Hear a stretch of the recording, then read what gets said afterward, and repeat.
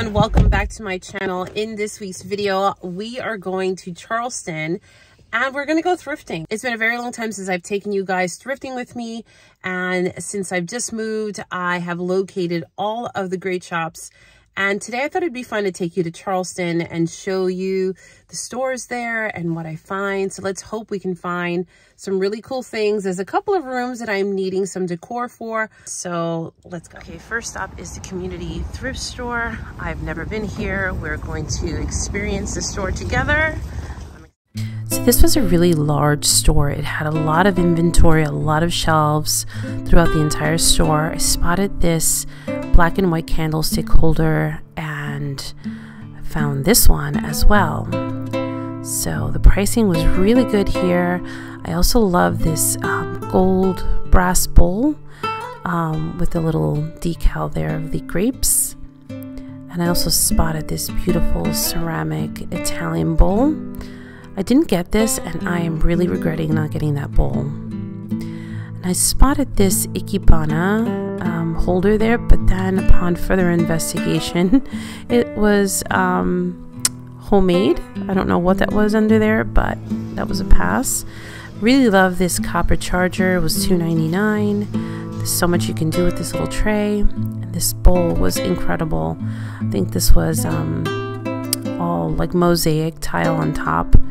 Really cool shape. I couldn't lift this up with holding my phone, so unfortunately that stayed behind. It was really heavy. Then I'm just looking through and spotted this unusual thing. Perhaps this was another plant or flower holder made of teak. Thought that was interesting for $7.99. I did wind up passing on that, and I do regret not getting these. Okay, we just pulled into this store called Recycled Love Thrift Store. So let's give this one a go and let's see what's inside. So this particular store I was a little disappointed in. This happened to be a church charity shop. It was small. They had a lot of knickknacks, a lot of holiday stuff, but nothing that seemed collectible or aesthetic for my home. Still a very cute and quaint little shop. They did have some clothing on the other side, but I was mainly here looking for home decor. So unfortunately this one was a pass for me.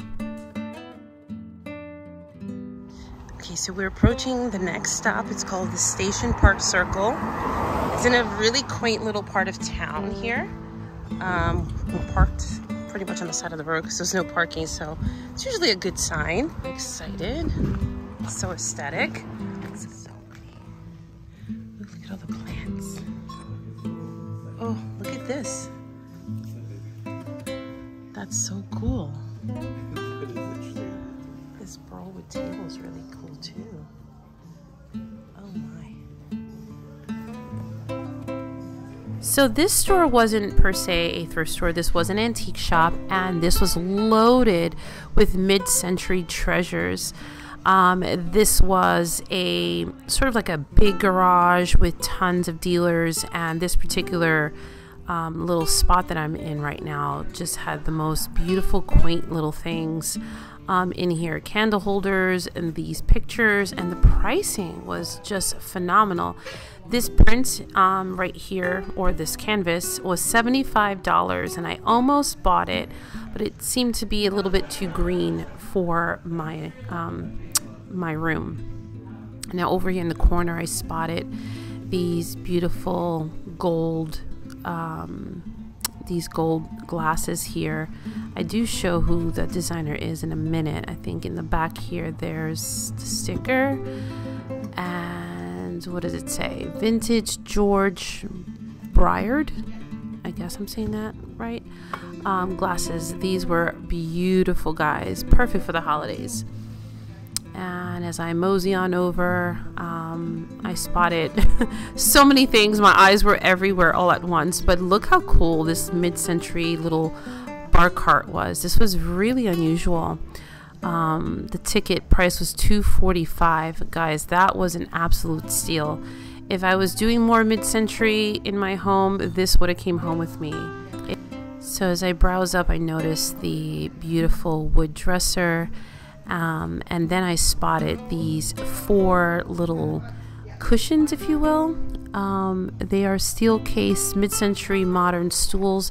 All 4 of them were $200, which was an absolute steal. Again, guys, if I was doing mid-century, this would have went straight into my car.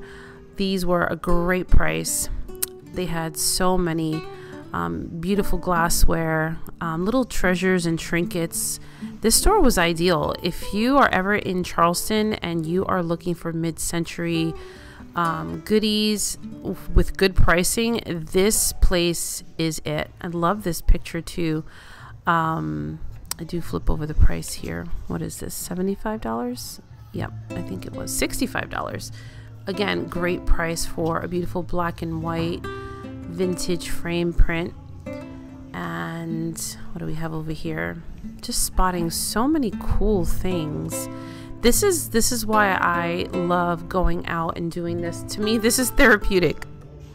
I just fell in love with all of the mid-century little dishware here, guys. This store was exceptional. Definitely a 10 out of 10 to visit. Okay, we are in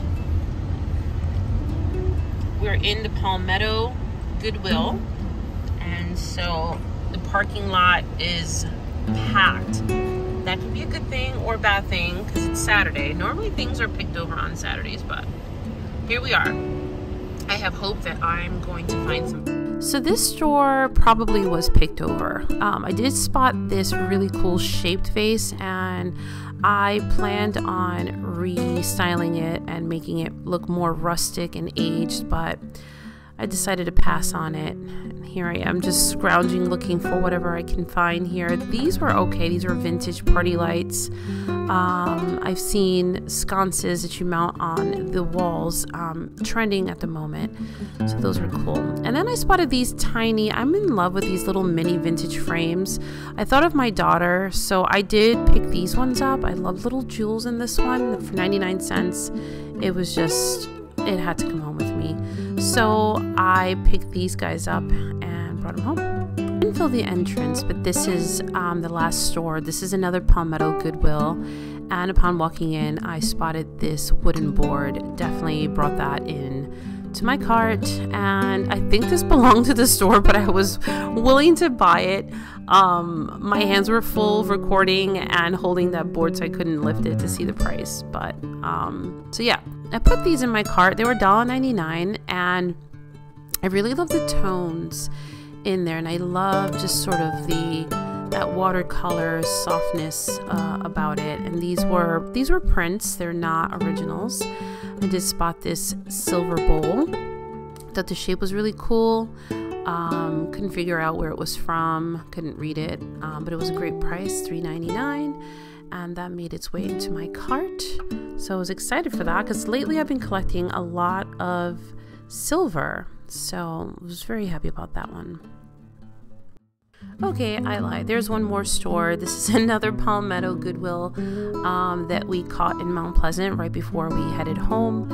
And I actually did find a few things in this particular store. Again, it's Saturday. It was already the end of the day, and I'm surprised I even found anything. This was cute. Little braided ceramic basket, but I passed on it. This one was a score. This was a vintage Pottery Barn piece. I was excited to find that. And I took home this little basket, adorable for my kitchen. And of course, we needed to pick me up. We stopped for some coffee. Okay guys, I just got home. The sun's about to set, and I wanted to share with you guys everything I picked up today. I believe we hit maybe 6 or 7 Goodwill and 1 antique shop today. We went into North Charleston, down to Mount Pleasant. And yeah, so that was the route that we went on. And I didn't find as much, honestly, that I would have wanted to find with so many stores. This is something that I mentioned before in the past, that when you are thrifting, you have to make it a habit to frequent these shops. You have to go often, and you have to go preferably in the beginning of the week when they are pulling in new inventory. All right, I'm gonna stop babbling, and without further ado, I'm gonna show you everything I picked up that I feel is going to blend very beautifully within the decor of this new home. So what I'm gonna show you is not in order by store. I'm just picking up everything that is out of this box here. So I found this beautiful bowl. It doesn't say where it's from. It has a sticker on it. I think it says made in India. So this could be Indian silver. I don't know. I paid $3.99 for it. And this was at the thrift community thrift. I think that was what it's called. Now behind me, I've been collecting a lot of silver. I find that I've been just really into silver pieces lately for my shelving. I never used to collect silver or any other metals in my decor. So this is new for me. It's fresh. I'm loving it. I'm loving the metals mixed into the pottery. So this bowl is super cool. I'm probably gonna place it in the other cabinet there. It's a little lackluster on that side. A lot of the pieces that I have here are on my vendicollections.com website. Guys, I do sell beautiful home decor that I have sourced that is for sale currently on the website. So there are some beautiful horse bookends. There is a beautiful vase behind me. There is a beautiful pedestal, what do you call that? A pedestal dish that's all silver. So some really, really unique finds. So this bowl is mine. I am not selling the bowl, but it is going to be another beautiful addition to pair with the other cabinet. Okay, next up, I know I said I love silver, but I also love copper. And I had a little copper thing going on in my kitchen in my last house. And I may bring in some copper into this kitchen. I'm not 100% sure, but this is real. This is a real copper charger. And guys, I think this is just really cool just to put vintage cups during a little dinner party, coffee cups, whatever you'd like. You could even mount it like this on a cupboard or in a shelf. It could work on your coffee table. Bowls and trays are always such a good investment. I find that you can style them however you'd like. And again, I'm loving the copper. So you want to make an entrance, Grady? This is my new little cat. He's gonna show you his butt. Camera's this way, Grady. Say hi to Mama. Say hi. Hi, everybody. Okay, we have a silver theme today. I swear it's not on purpose, but it happened to be what I found. I found another beautiful silver vase. This one is from Pottery Barn. I paid $2.99. Oh, this tray, I'm sorry, I forgot about the tray. Tray was $2.99 as well. It's like in black ink there. So this was also $2.99. This was a whole different store. And I believe this is Vintage Pottery Barn. They do not sell this, they do not sell any metal vases that I know of anymore in the store. Maybe this was during a holiday collection. I don't know, but nonetheless, this will still look really beautiful paired in my, paired inside my black cabinet here, and I'm excited to style this. I'm just gonna show you guys all of the metals. So I happen to fancy this candlestick holder. This is really nice and weighty. And it's just, I love that little touch of vintage in with all of the, proper dinner table settings. I love to take something fancy and really sort of bring in a little rustic touch, a little vintage vibe into the whole setting. So, okay, so the next thing I found, of course, I was just like, yes, I absolutely love this piece.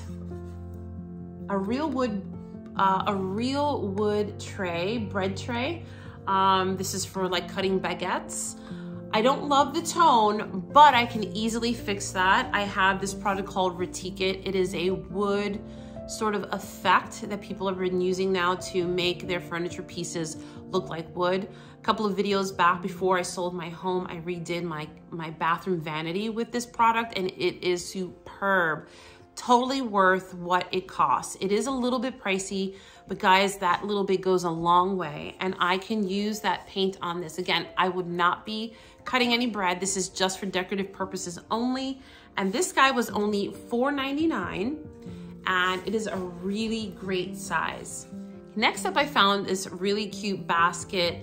Again, this is sort of really playing with the aesthetics of where I'm going with the kitchen.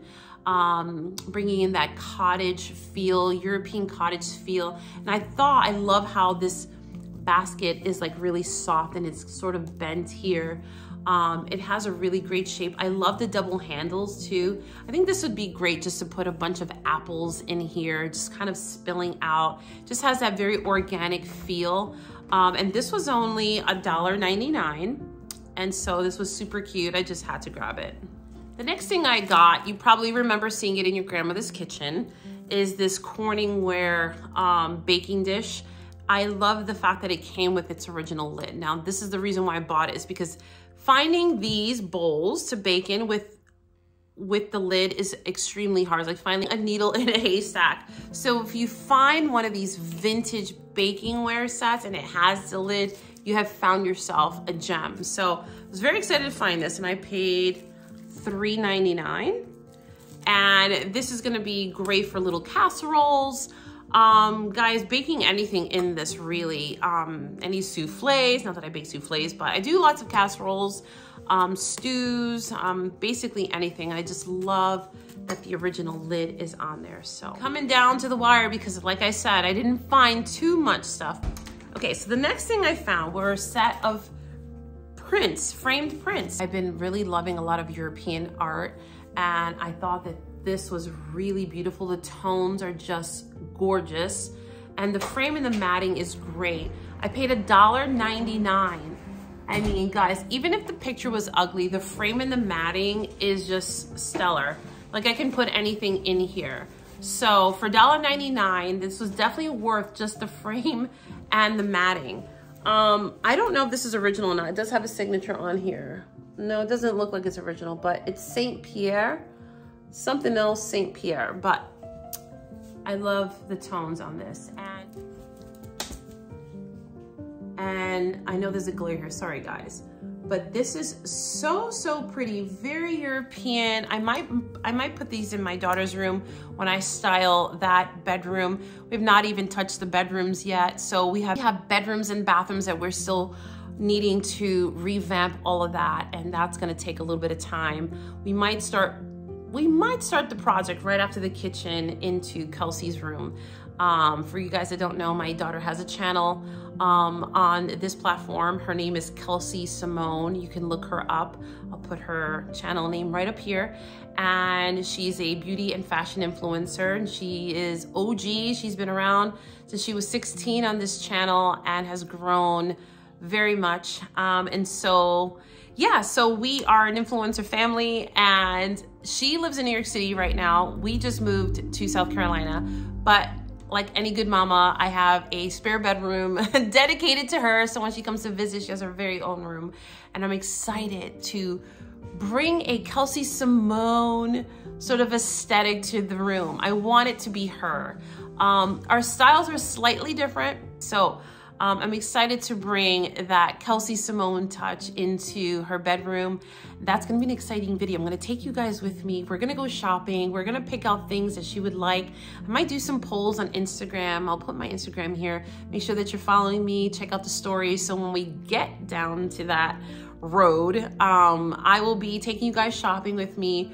We'll pick out things, and hopefully, I think some of you already follow both of us. So those that follow both of us can go ahead and vote and know and tell me whether if Kelsey would like these things or not. But that it's gonna be for a much further down the road video. This is not gonna be in the next couple of weeks, guys. I'm still trying to wrap up my kitchen. And yeah, so today was all about thrifting, picking up a few things to add to my kitchen decor. And yeah, I wanted to share with you guys a thrift with me a la Charleston version. I live in South Carolina, but I mainly live more towards Myrtle Beach. So Charleston's about a 45-minute drive. And Charleston's another great, you know, vacation destination. And Charleston's charming, it's quaint, it's historic. And I wanted to see what the thrift stores were like out there, to see if maybe I'd luck out or have any better opportunities of finding more things there. But guys, honestly, it's the same. I'm going to really miss Delaware. Out of all the things that I would miss, it's definitely the thrift stores, I have to tell you. Maybe I'm just going on wrong days, but the thrift stores are not the same in South Carolina. And those of you who are from here can attest. Write down in the comment if you agree with me. Yeah, so that is the end of my haul, guys. I hope that you enjoyed this little mini thrift with me day today in Charleston. If you enjoyed the video, please give it a thumbs up and comment down below what are your favorite items, which one of the pieces you would have bought for yourself. I'd love to hear from you guys. I love always communicating back with you guys. And if you haven't subscribed to this channel, then please do so. There's exciting content that is to come, so you don't want to miss out on any future content. Make sure that you also place that notification bell on so that you are notified when I upload the next new video. So guys, I want to thank you so much for tuning in today. I'll see you in my next video soon.